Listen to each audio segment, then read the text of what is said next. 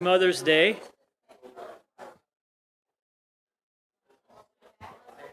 I'm just going to go ahead and get started like I normally do as people kind of settle in and get seated, mainly because people are watching on Facebook and they're already settled in and seated and they're going, what's going on? We're late. So again, happy Mother's Day, and we're going to have a presentation for the moms here in a few minutes. I'm going to go through the announcements real quickly, and let's see. Asa, would you go back and catch the lights? I've got a video, minute-long video. That'll get people's attention. All right, this is a reminder, this week there's a crusade starting Monday evening at 7 o'clock, and I have a short video that kind of talks about that. So maybe not. All right.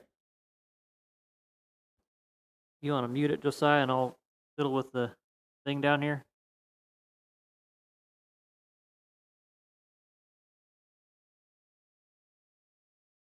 All right, you want to try it again? All right, so we do and B. Yeah, I'm gonna unplug it, Josiah, and just use my microphone.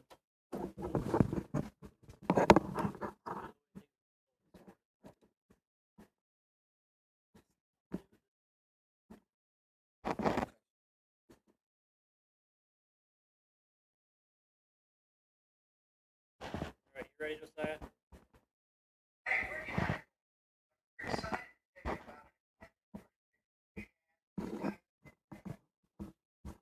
Okay. Nope. We're moving on. Turn the lights back on. That was fun. Here, mute mine for a second, Josiah. I'm gonna put the microphone back.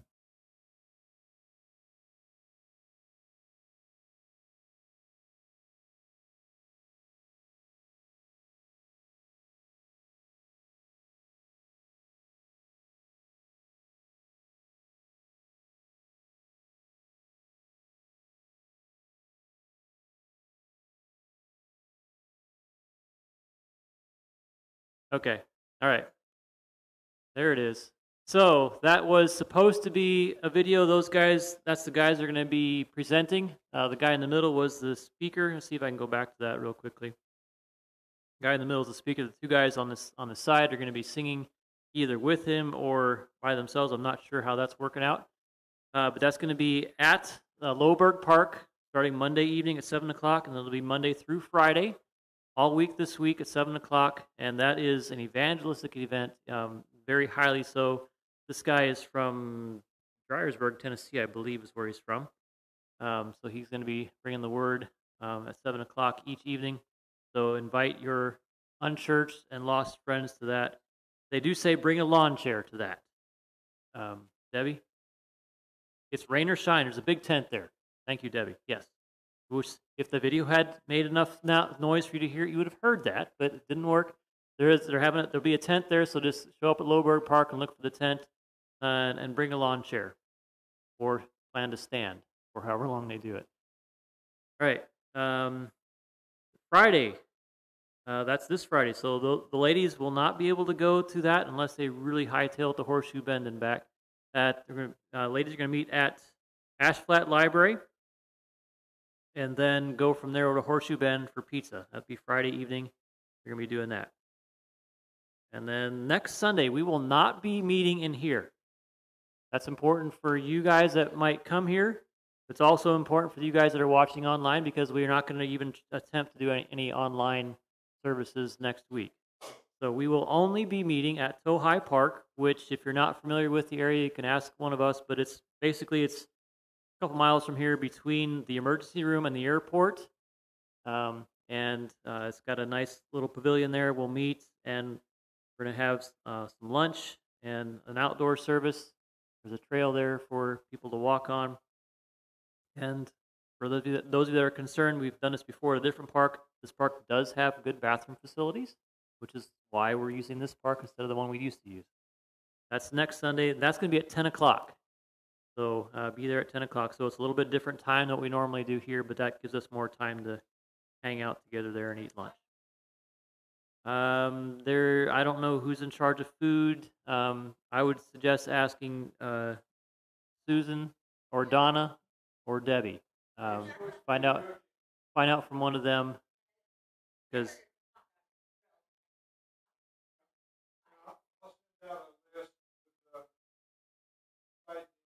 all right. So those of you watching online, Howard is saying he'll send out a list for side dishes, but the church is providing the hot dogs and hamburgers. Okay, so I'm gonna let Howard come up here now and give us our missionary focus and open us in prayer.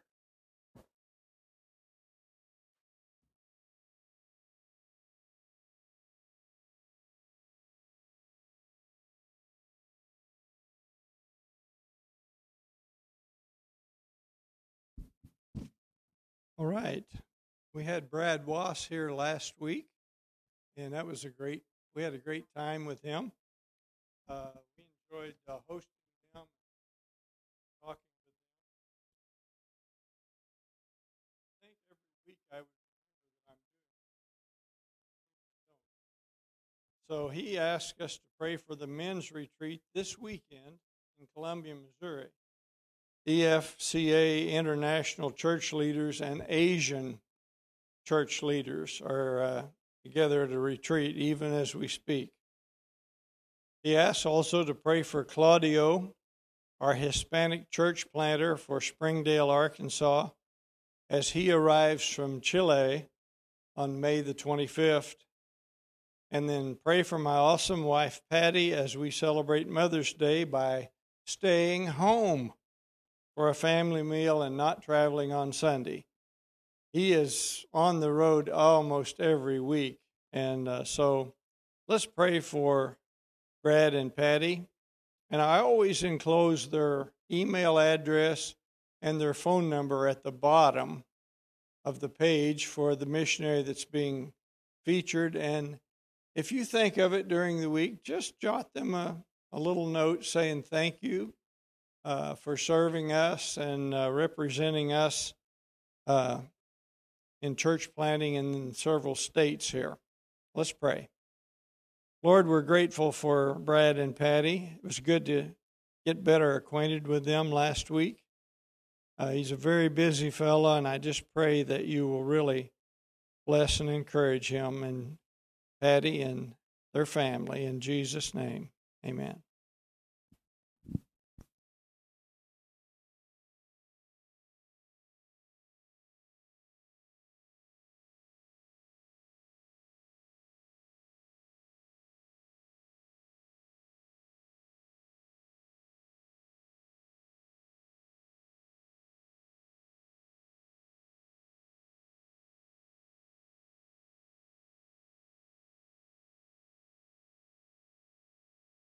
Good morning, everyone.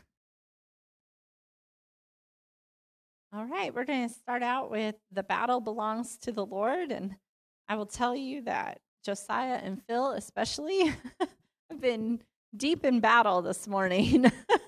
And so the sound seems to be working well now, and we give all praise to the Lord for that. So let's stand and glorify God with our voices today.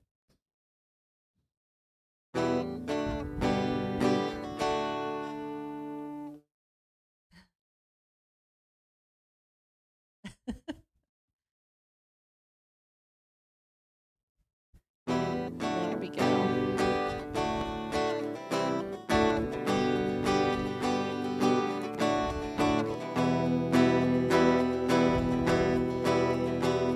In heavenly armor we'll enter the land. The battle belongs to the Lord. No weapon that's fashioned against us will stand. The battle belongs to the Lord. And we sing glory, honor, power, and strength to the Lord. And we sing glory, honor,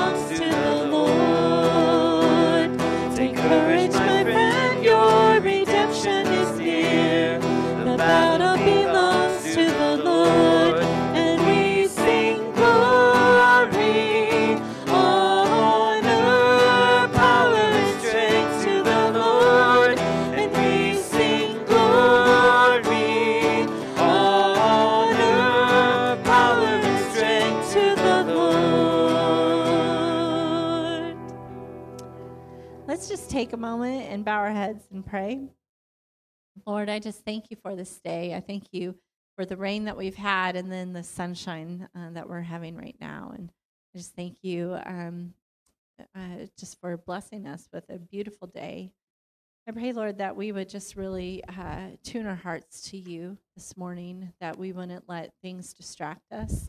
I pray right now for our musicians. They've worked really hard, and there's just been a lot of difficulty and a lot of stress. And Lord, when we stand up here to lead the congregation, we're trying to be extensions of you. And Lord, I just pray that you would have victory in this battle this morning that we've faced. And Lord, I pray that we would just fix our eyes on you, and that we would glorify you, and that we would rejoice in our struggles, and that we would rejoice in the opportunity to worship you through our music and with our voices and with these words.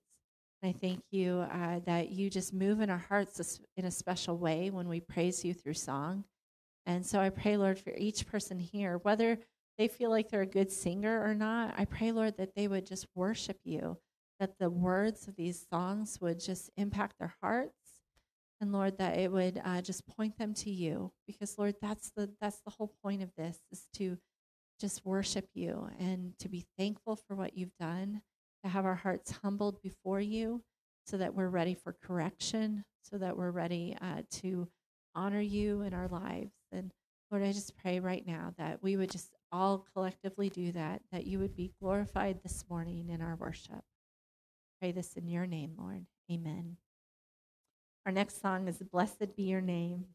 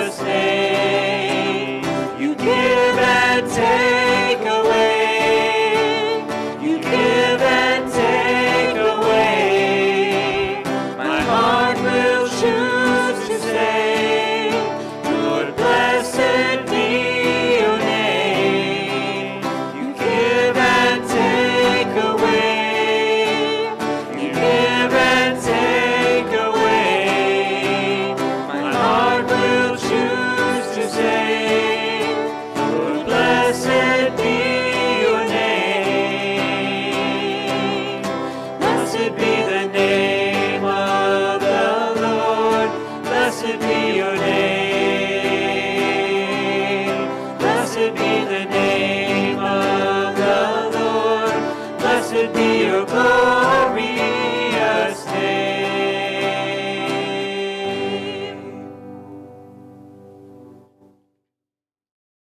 Our last song just is taken directly from Psalm, I think 51, 10 through 12. Create in me a clean heart, O God, and renew a right spirit within me.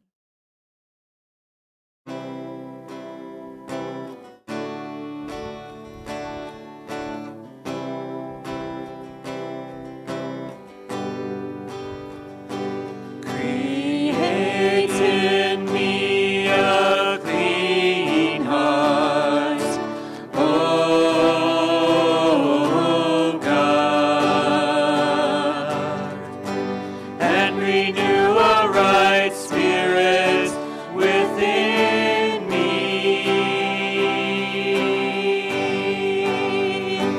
Create in me a clean heart, O God, and renew a right spirit within me.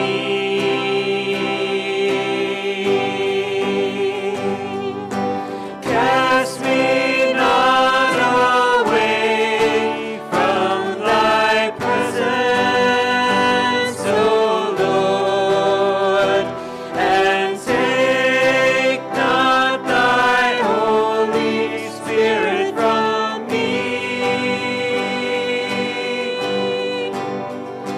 Restore unto me the joy of thy salvation, and renew a right spirit within me.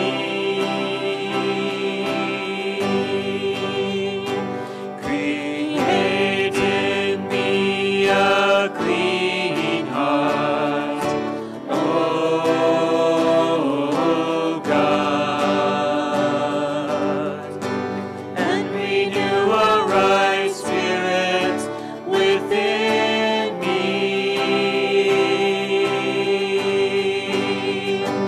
Create in me a clean heart, O God, and renew a right spirit within me.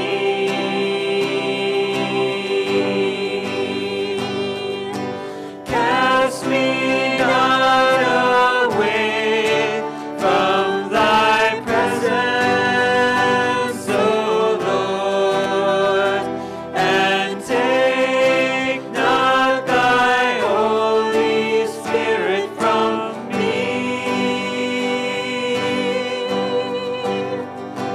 Restore unto me the joy of thy salvation, and renew a right spirit within me.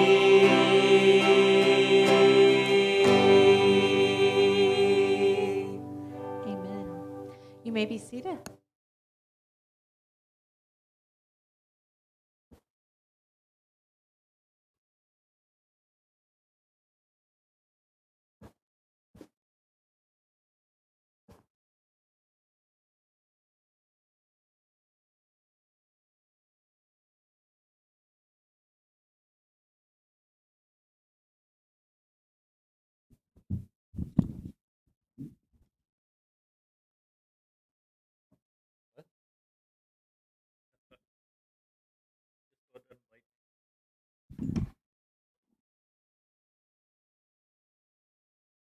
Is there a longer one?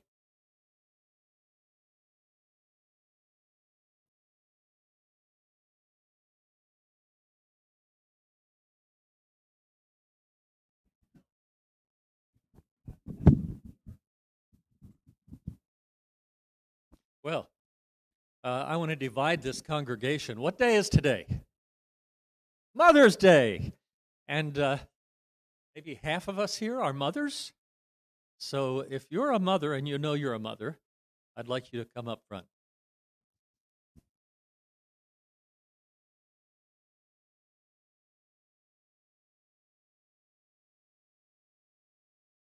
Oh, okay.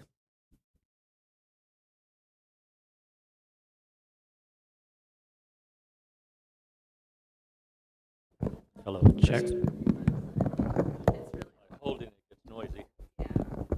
So, all right. Hello. Test. Test ready?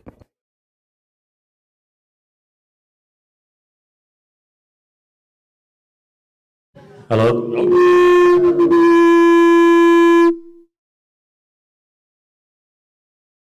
This one's live too. Yeah. Stand along here. Yeah, face that. Yeah, there's space over here, ladies. A couple of you ladies can come over here. You don't need. I hope none of you are embarrassed. I think your children have sufficiently embarrassed you in your lifetime.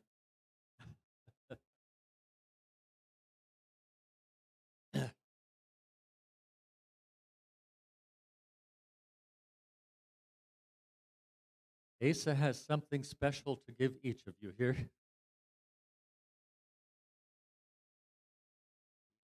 Get a lovely rose, reflection of you and your beauty.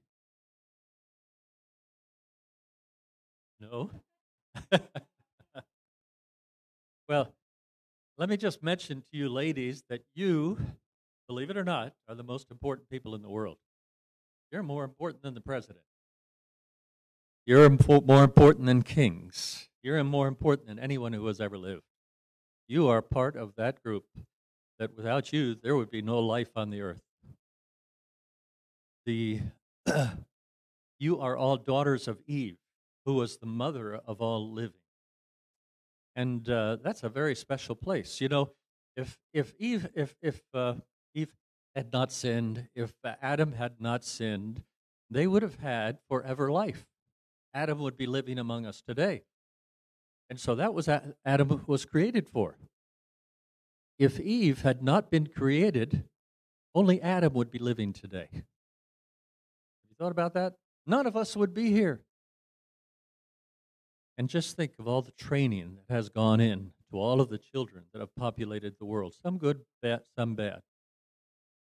I like the verse in Proverbs 22:6. In my King James Bible, and also similar in the NIV, train up a child in the way he should go, and when he is old, it will not depart from him. That's actually not translated quite correctly. It's train up a child in the way he should go, and when he is old, it will not depart from him. But the King James says, train up a child in the way he should go, and he will not depart from it. The correct rendering should be, train up a child in the way he should go, and when he is old, the training will not depart from him. That should bring a lot of comfort to a lot of mothers who have done their best.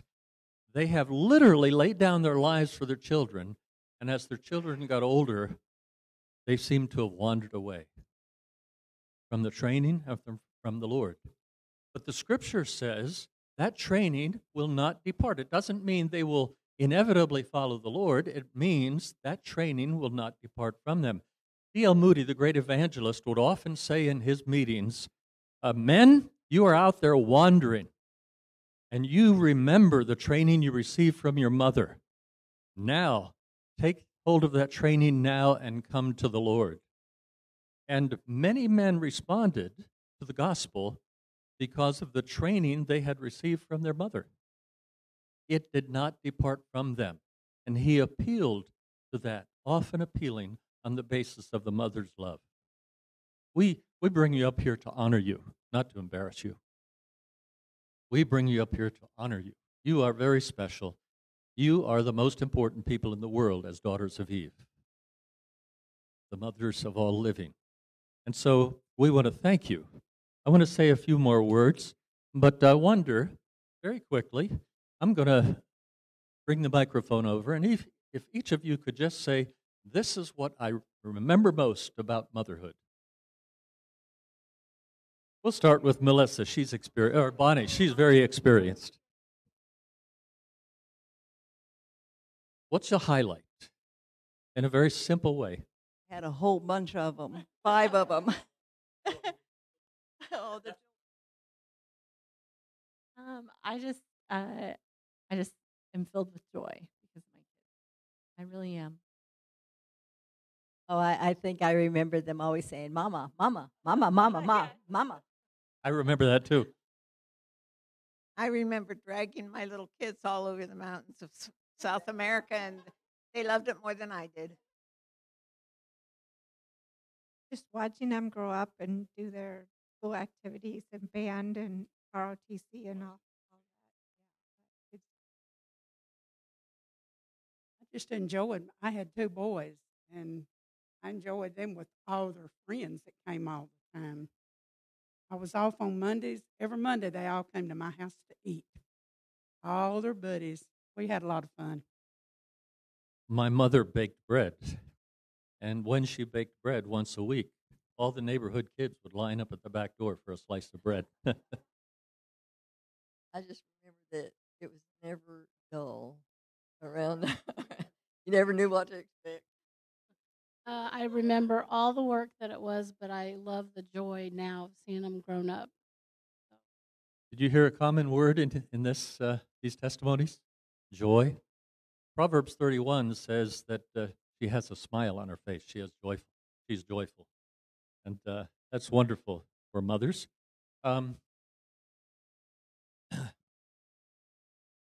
As I said, I want to read something.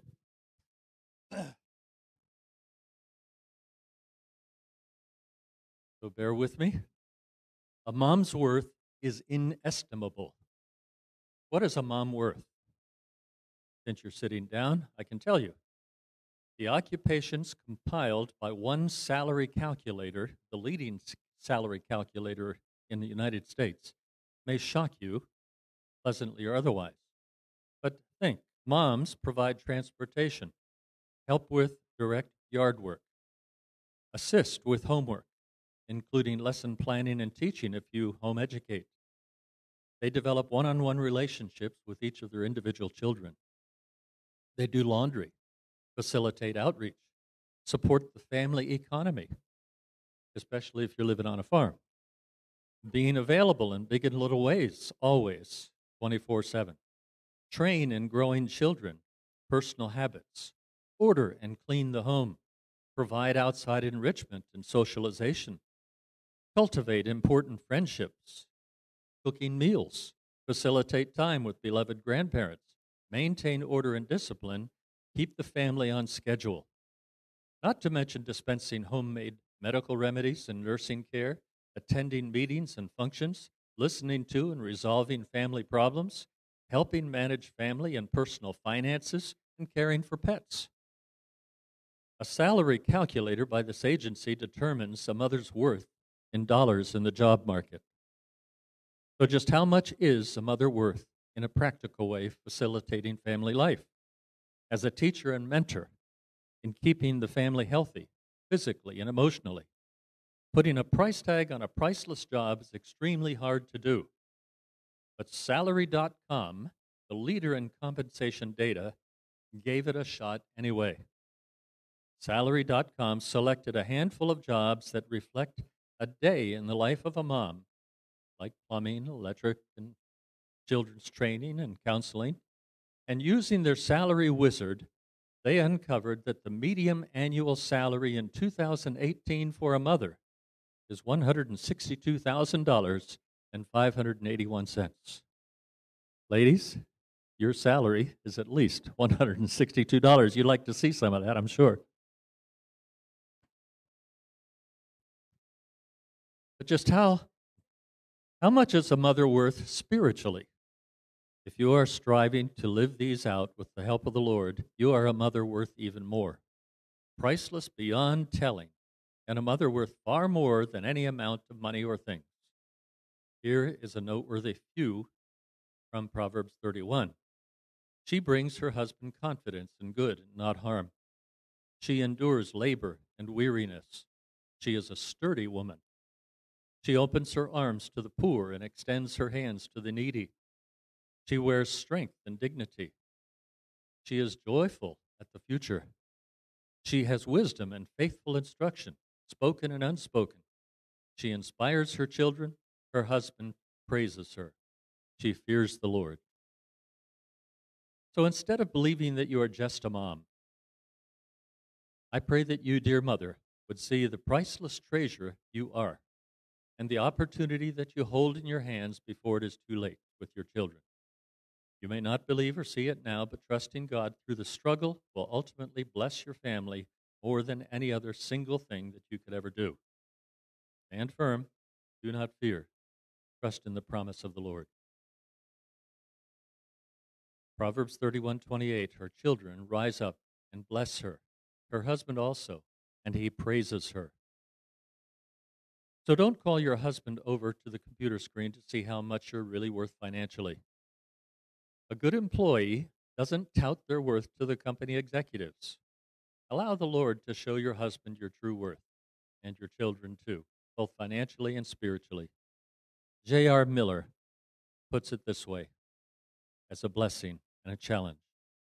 O mothers of young children, I bow before you in reverence. Your work is most holy. You are fashioning the destinies of immortal souls. The powers folded up in the little ones that you hushed to sleep in your bosoms, even last night, are powers that shall exist forever.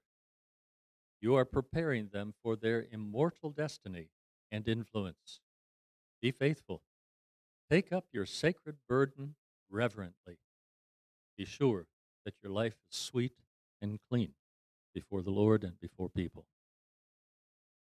That's a blessing from J.R. Miller. Now, here's where maybe some embarrassment comes.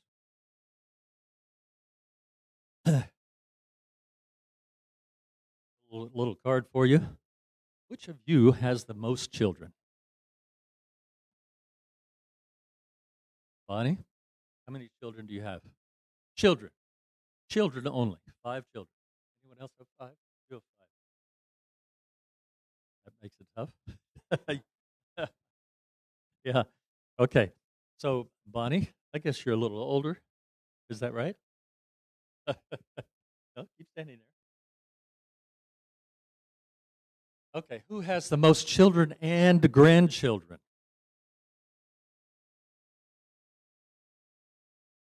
Count up your children and grandchildren.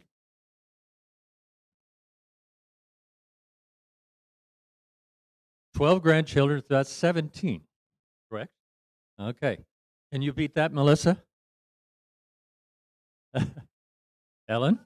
Dottie? So 15, 17. Sure. Is that 3 altogether, or 3 children? That's 4.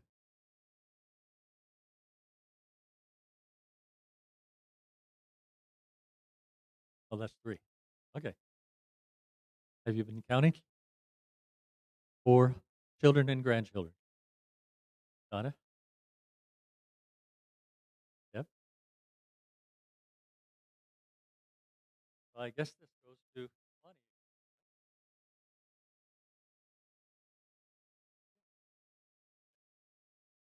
Okay.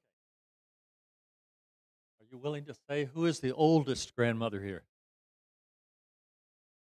So I guess who's the oldest?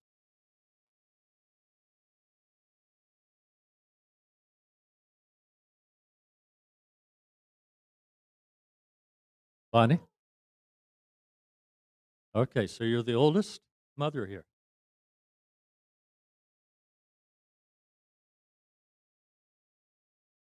Okay, who's the youngest mother? Youngest. Melissa?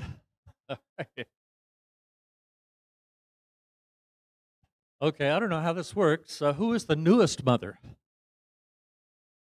What's the youngest child, not grandchild, youngest child you have?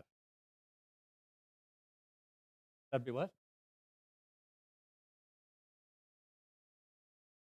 Ah, grandchild.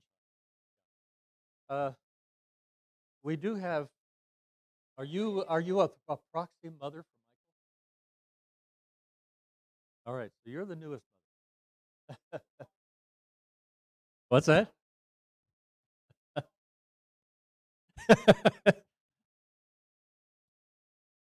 So, train up a child in the way he should go, and when he is old, that training will not depart from him. I want to bless you, ladies. Thank you for being mothers. Thank you for being here. Thank you for being faithful. Lord, we thank you for each of these mothers. We do ask your rich blessing upon their lives, and you promise to them a hope and a future. We thank you for their sacrifice, for their faithfulness, for their love that they've given without limit. And we pray, Father, that you will bless them, that you'll strengthen them in the days ahead, and you'll reward them abundantly for all that they have done for you. We understand that they've raised children for the Lord in the name of the Lord. And we thank you for each child and each grandchild that is represented by these mothers. And we do pray that that training would bear fruit in the days ahead for the kingdom. In Jesus' name, amen. Thank you, ladies. God bless you. Oh, I'm sorry. Stay here. Come back here. Come back here. I was saving Asa for this point. Please, you come up here and stand here. He's going to read Proverbs 31 for us, representing each of your children.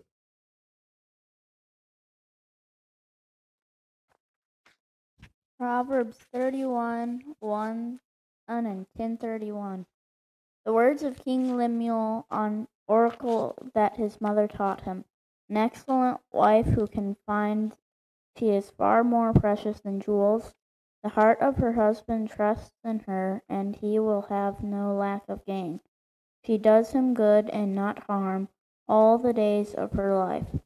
She seeks wool and flax, and with willing hands she is like the ships of the merchant. She brings her food from afar. She rises while it is yet night, and provides food for her household, and portions for her maidens. She considers a field and buys it. With the fruit of her hand she plants a vineyard. She dresses herself with strength and makes her arms strong. She perceives that her merchandise is profitable. Her lamp does not go out at night. She puts her hands to the distaff, and her hands hold the spindle. She opens her hands to the poor and reaches out her hands to the needy. She is not afraid of snow for her household, for all her household are clothed in scarlet. She makes bed coverings for herself. Her clothing is fine linen and purple. Her husband is known in the gates when he sits among the elders of the land. She makes linen garments and sells them. She delivers sashes to the merchant. Strength and dignity are her clothing, and she laughs at the time to come. She opens her mouth with wisdom, and the teaching of kindness is on her tongue. She looks well to the ways of her household, and does not eat the bread of idleness. Her children rise up and call her blessed, her husband also, and he praises her. Many women have done excellently, but you surpass them all. Charm is deceitful, and beauty is vain, but a woman who fears the Lord is to be praised. Give her of the fruit of her hands, and let her work praise her in the gates. Thank you, Asa. And please show your appreciation for these mothers. God bless you.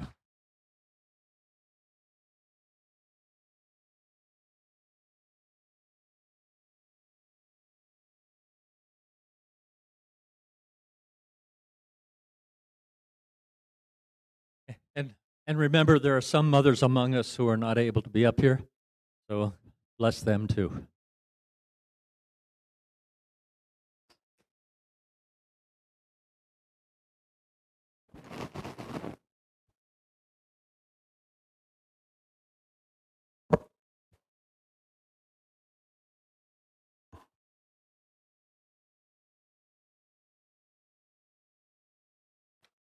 Thank you, thank you, Roger, for putting that together, and thank you, moms, for standing up here for all that time. Now you can sit down and relax for a few minutes, right? So today is Mother's Day, and I think I said the last week or week before, I was going to get back into James today, and in fact, as Roger was talking to me about what to do for the moms today, I said, well, you can read Proverbs 31 because I'm planning to go into James today. I'm not planning to do a Mother's Day message. Part of that is, this is about my 10th or 11th Mother's Day message, and there's a temptation for me just to kind of recycle some of those old ones because it's been a long time since you've heard them. I can reuse them, right? But I don't really like to do that. And Mother's Day is kind of a narrow topic, so it's difficult to come up with something original for each Sunday, right? But as you can see on the screen behind you and in your notes, that I opted, as I was praying this week. In fact, I had already started on James and was getting a good start on that. And as I was praying, I just began to sense that God was saying, "No, you need to go back to Mother's Day, and you don't need to recycle something that you've used before." That being said, some of your notes are from a previous message I did on Proverbs 31. But I felt like it was important in our day when we're a society that's increasingly hostile towards anything that smacks of traditional gender roles or identity. It's more important than ever to recognize the women who gave birth to each of us, and to those also who took the responsibility of training them up, because they're not always one and the same. I want to recognize that, because we do have adoptive mothers, and they need just as much recognition as birth moms, because they have taken on that mantle themselves. So as I speak to moms this morning, I want to be sure that I am not only talking to moms who actually gave birth to and raised their children, but also to those who are rearing children or who have reared children who they did not give birth to. So today, many are working hard to eliminate all the differences, the unique differences between men and women. Surgeries and hormones can make a man look like a woman. But there's one thing science hasn't figured out yet, but I'm sure they're working on it. A man cannot give birth to a child. A man can look like a woman and can act like a woman, but he cannot give birth to a child. It is the unique design of God for women to have that role. God's design, I appreciate Roger bringing out Adam and Eve there at the very beginning of the Bible. That was God's design in creation from the beginning. So it's fitting that we honor moms this morning.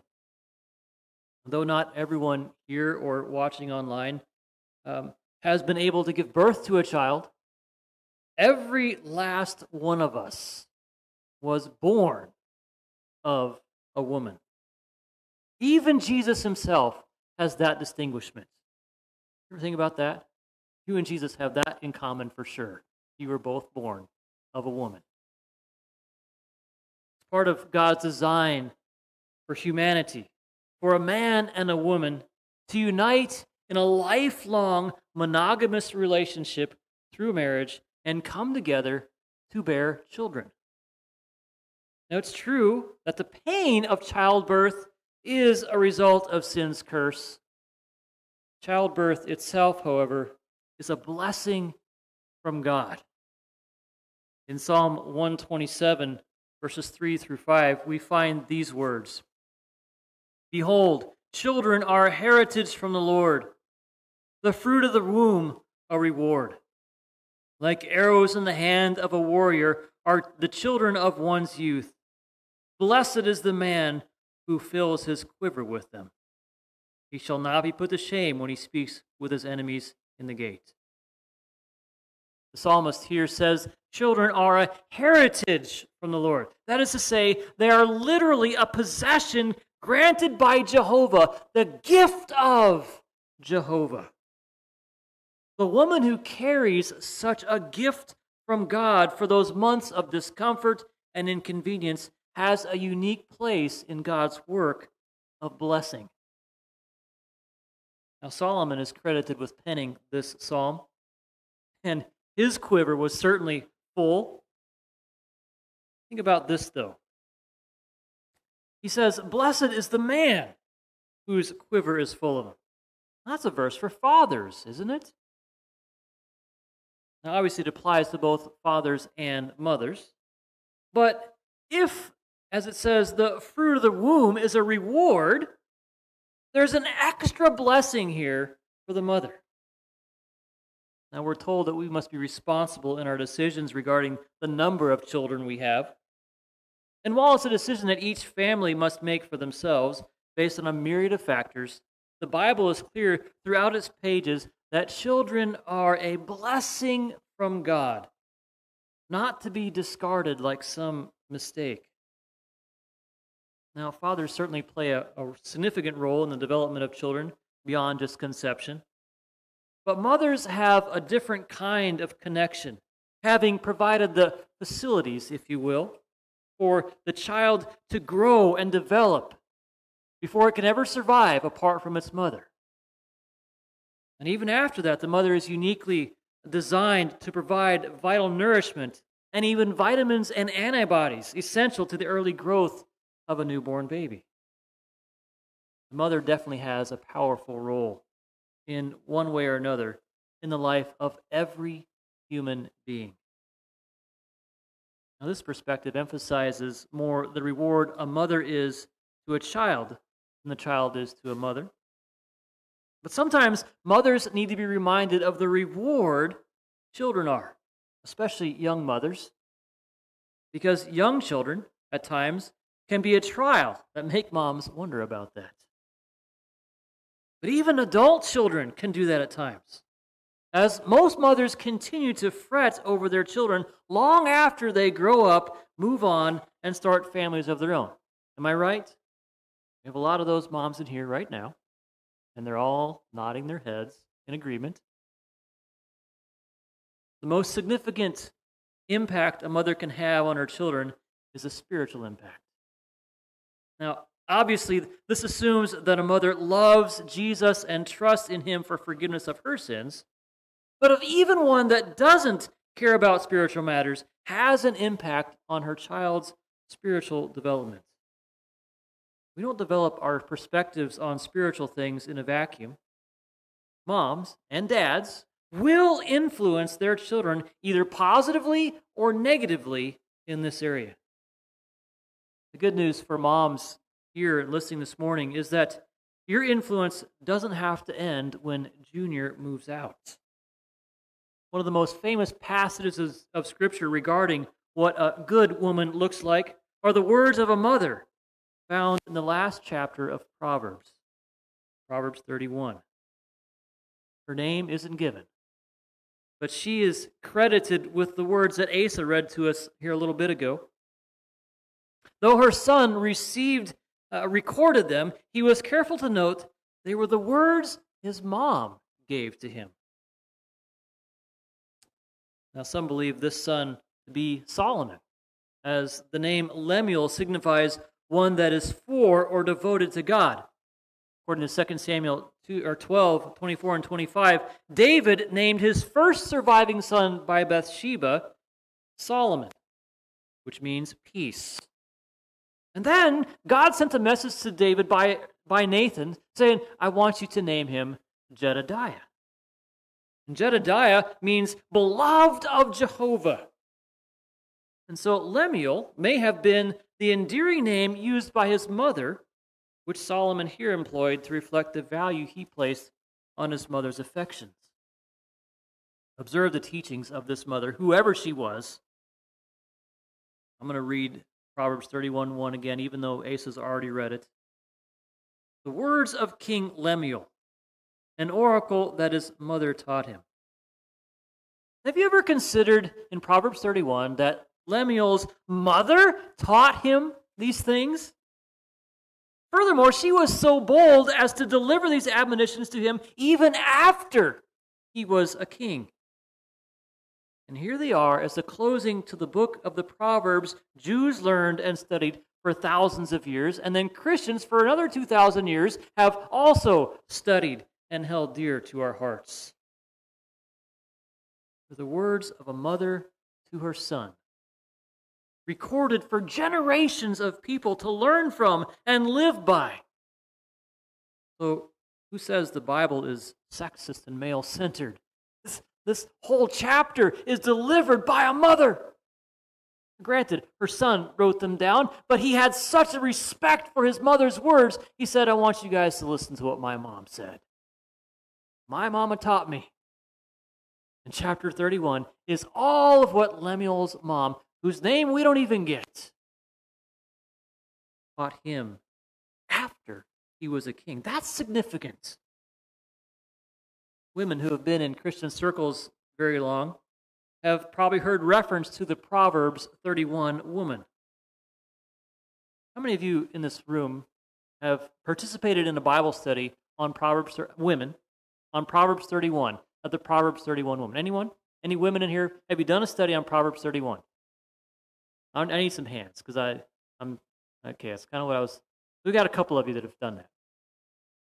I do want to say that I know that my wife did that. Were you a teenager when you did that still? Before we got married, so she was in her early 20s. And I can tell you for a fact, we've been married 21 years now, that study that she did before we were ever married has had a profound impact on my wife as she studied what the Proverbs 31 woman, this woman that King Lemuel's mom told him about, looks like. And I suspect that Debbie would say the same thing for herself. And anyone else who's done that, it sounds like that's a study this church needs to put on for the women, because only 2 of you have done this study, or at least who have admitted to it. It's an excellent admonition. So Lemuel pays homage to his mom here. And Lemuel's mom admonished him in 2 areas. The second area, verses 10 through 31, which Asa read earlier, is typically the emphasis on Mother's Day and of a women's Bible study. But verses 2 through 9 are bold instructions from a mother to her son regarding how he should live. Now, as most of the mothers in this present this morning are in this position, it's instructive to you to remain willing to guide your children regarding their lifestyles even after they become adults. Now, her words are strong. She says, "What are you doing, my son? What are you doing, son of my womb? What are you doing, son of my vows?"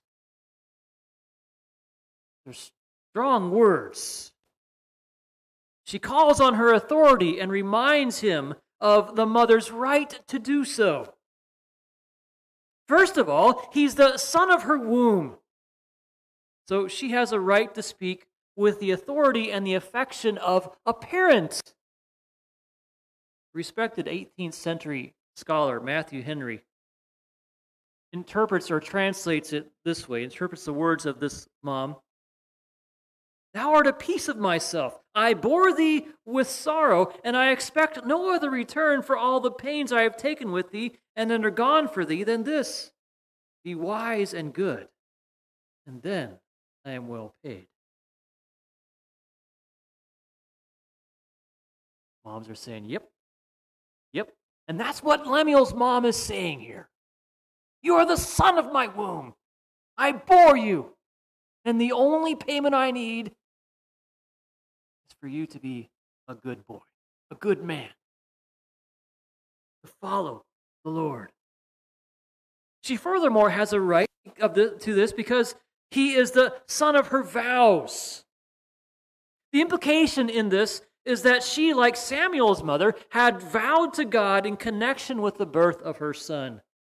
Now, if this is Bathsheba, it's not hard to imagine her pleas and commitments to God following the death of her first son when he was only a few days old. At any rate, she has the right to speak stern words of warning to her son because of her solemn vows to God. Now, a word of warning is in order here for my own children who are present this morning. Because your mom and I made solemn vows ourselves before God. Some of you may have been here. Maybe. Some of you may have been here years ago when we dedicated Asa in this church before God. We said, we are going to raise this young man as a man of God. And we did that for all 4 of our children. And so we made those vows before God, and we haven't let up on, we haven't given up on that. We're not going to. So you guys are just going to have to hang on for a while. And I can guarantee you that if you guys start going astray, we're going to come back to those vows and like this mother say, you, our son or our daughter of our vows, listen up. We made a vow before God to rear you as a godly young man or young woman. And we're going to hold your feet to the fire for that. That's what this mom is doing. So these are the things that Lemuel's mother, the motivation she had to sternly warn her son in his position as king. So she goes on, she gives him these warnings. Beware, roughly translated, of loose women. In fact, she says this, do not give your strength to women, your ways to those who destroy kings. She knew that the wrong woman would destroy him and his effectiveness as a king. And she also told him to beware of strong drink. Verse 4, it's not for kings, O Lemuel, it's not for kings to drink wine or for rulers to take strong drink, lest they drink and forget what's been decreed and pervert the rights of all the afflicted. Now give strong drink to the one who's perishing and wine to those in bitter distress. Let them drink and forget their poverty and remember their misery no more. But you, king, that's not for you. We've all seen the depictions of the fat, drunk kings perverting the judgment because they're so tipsy they don't know what's going on. And she says, do not do that, son. Don't pervert those ways. She went on to warn him. Verse 8, open your mouth for the mute, for the rights of all who are destitute. Open your mouth, judge righteously, defend the rights of the poor and the needy. I would summarize that by beware of biased judgment. She's given those words of warning now. Now this mother turns her attention to what she knows to be vital to her son's success in his position. She's already warned him, stay away from the wrong woman. Avoid those loose women. And then she describes the value of an excellent or virtuous wife. Verse 10, an excellent wife who can find. She's far more precious than jewels. Now, any man who doesn't understand the value of an excellent wife has missed an important life lesson. Men, if you have found a wife, if you've married a woman, you need to praise her. She needs that praise. We're going to see that throughout this proverb, this repetition of praise your wife, praise your wife, praise your wife. Because she is a valuable asset. She's a jewel. If you found an excellent wife, she's a jewel. Some men might say, well, my wife's not excellent. She doesn't rise that. I'm off the hook. No, you're not. If you married that woman, there was a time in your life when you saw her as a jewel. You're not off the hook because you think she's not a jewel. She is. A good mother, like Lemuel's mother, longs for her son to find this kind of woman that she's going to describe here because she knows it will make or break her son. She sees the value of this wife for her son. Now, I know that my mom prayed for me and my brothers to find excellent wives, and we all managed to do that too, by the way. Now, the rest of this chapter is an alphabetical list describing this virtuous or excellent woman. There's 22 descriptions here, and it's the letters of the Hebrew alphabet, one by one. So the women listening, remember that this is the standard set forth by a mother who cares for her son. This is the level for which you should strive. And for the unmarried men in this room and listening online, these are the kinds of things you should look for in a potential wife. And again, if you're already married, you need to praise your wife when she strives for and or achieves any of these things. It's one reason we honor mothers on this day. And though they may not all have achieved all of these things at all of the time, they are nonetheless far more precious than jewels. No dollar value, in spite of what Roger presented to us today, can be put on a virtuous woman. It's far more than $162,000 and however much change it was. Far more than that. No value can be placed on this. The husband and fathers in this audience will attest to that. $162,000 a year? No. That might cover just the work that they do. But the value of that woman in my life and in our lives as men is way beyond anything you can put a dollar amount on. So too, the children whose mothers fit this description will attest to this fact. More so, as we get older, we understand more and more about that. Now, I'm blessed to have found that excellent wife and to have also had that modeled by my own mother. Both of these women have value beyond description or replacement.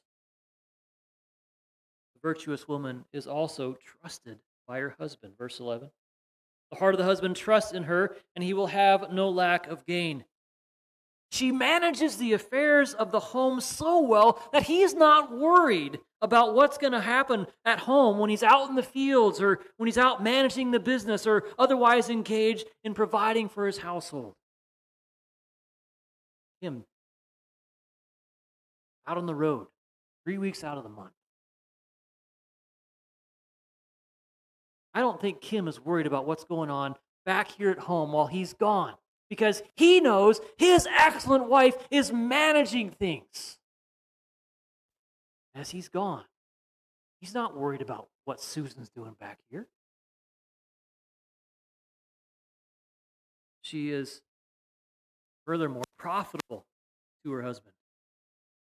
She does him good and not harm all the days of her life. She's committed to serving him. And as her wedding vows likely stated, until death do us part. She's also a diligent worker. She seeks wool and flax and works with willing hands. We're going to see this repeated throughout this description of her diligence. She's a worker. She's also frugal. She plans ahead for the family's needs. We see this in verse 14. She's like the ships of the merchant. She brings her food from afar. Man, she's busy. I picture the mom who's out shopping, right? She's actively looking for these things. She's going to bring them back to the house so that the family has what's needed. I'm so glad my wife does that, because we would be in bad shape if my wife did not do that. I think my dad would say the same thing. If my mom hadn't done those things for my brothers and my sister and I, our family would have been up a creek. She's also a responsible manager. She rises while it's yet night and provides food for her household and portions for her maidens. She's laboring hard. She's busy. She's managing things. She rises while it's yet night to provide food for her household and portions, even for the workers in her house. She's busy. Number 7, she's a wise investor. She considers a field and buys it. With the fruit of her hands, she plants a vineyard. Good grief, this woman's busy. I gotta make some money here. I'm gonna buy this land. I see some potential here. I'm not thinking of Melissa's efforts on this farm thing. By the way, that's her idea, not mine. She says, there's this land. Let's do something with that. All right, kids.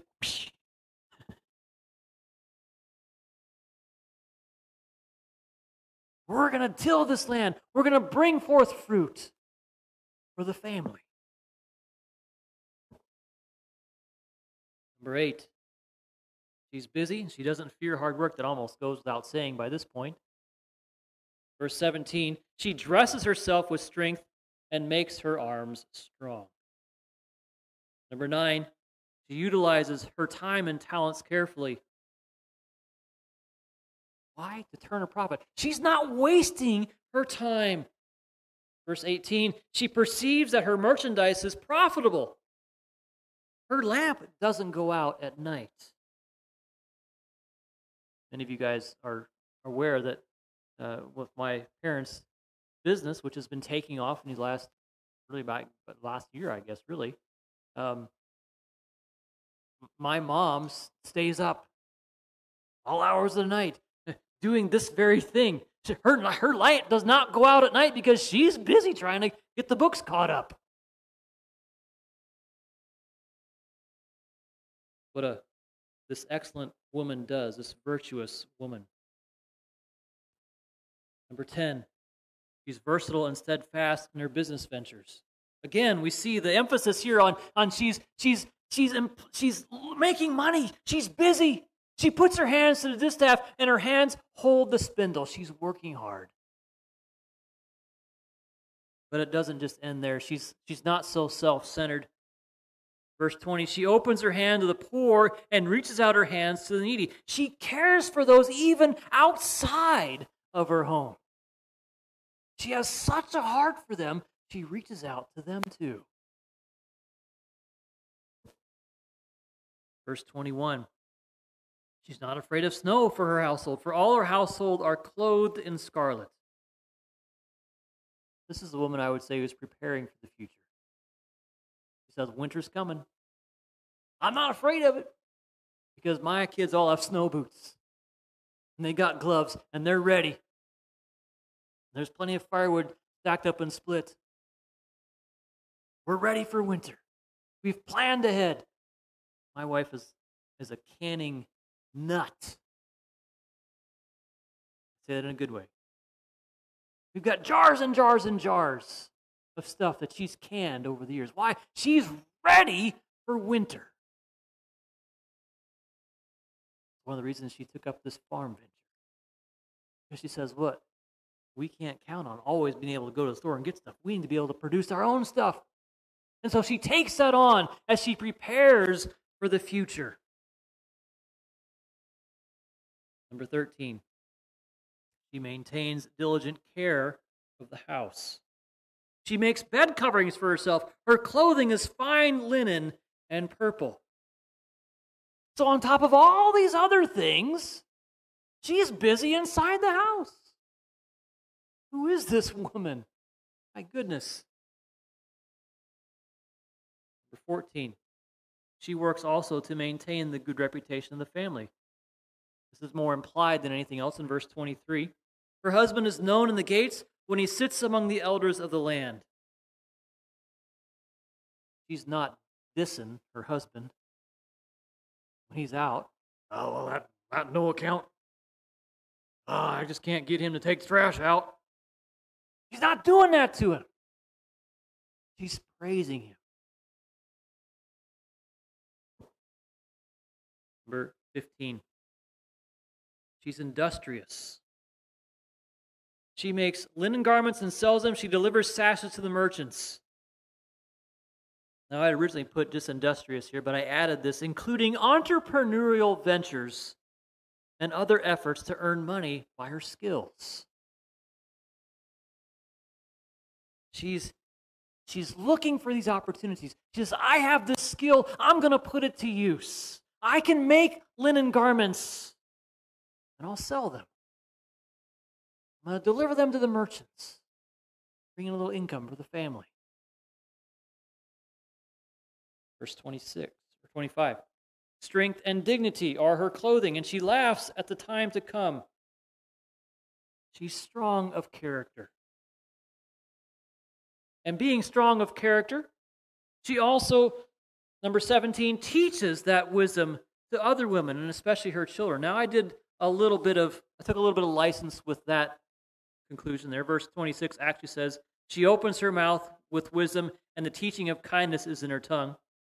You'll see the reference there to Titus 2, 3, and 5, where older women are instructed to admonish the younger women.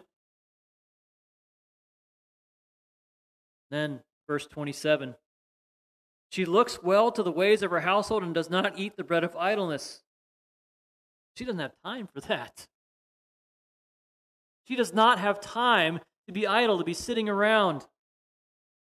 She knows the value of time. She looks well to the ways of her household and does not eat the bread of idleness, verse 27. And then we get to verse 28, and this admonition to the husbands. She's praised by her husband and also by her children. And here we are today, praising these mothers who have done this work, this hard work. Her children rise up and they call her blessed. Her husband also, and he praises her. Men, praise your wife.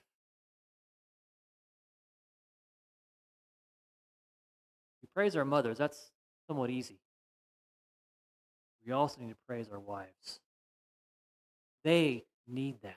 They need to hear from us, men. Well done. Thank you for doing this. Thank you for being this woman of excellence. Temptation for men is to see all the failures and all the flaws. That's not just men. I mean, that's just kind of human nature. But we need to praise our wives. Children, you're not off the hook either. Because you're told to rise up and call your mother blessed. Women need this honor. Then verse 29, she surpasses the excellence of other women. Many women have done excellently, but you surpass them all. Number 21, she understands the fleeting nature of the physical beauty and pursues the Lord as her primary concern. Verse 30 says, charm is deceitful and beauty is vain, but a woman who fears the Lord is to be praised. There it is again. That admonition, that instruction to praise this woman. This woman who says, my first priority is to fear the Lord. Because she recognizes, hey, this physical beauty one day is going to fade away. And it's not going to matter a hill of beans. But what I've done with Jesus matters. And so we are to praise that in a woman. Number 22, she should be honored and rewarded also for her hard work. Verse 31, the final verse. Give her the fruit of her hands and let her works praise her in the gates. So, when she's been doing all this hard work, it's not just so I can have more stuff and I can sit back and watch more TV. I need to give her those things. I need to say, look, you've done a good job. This is your stuff. Well done.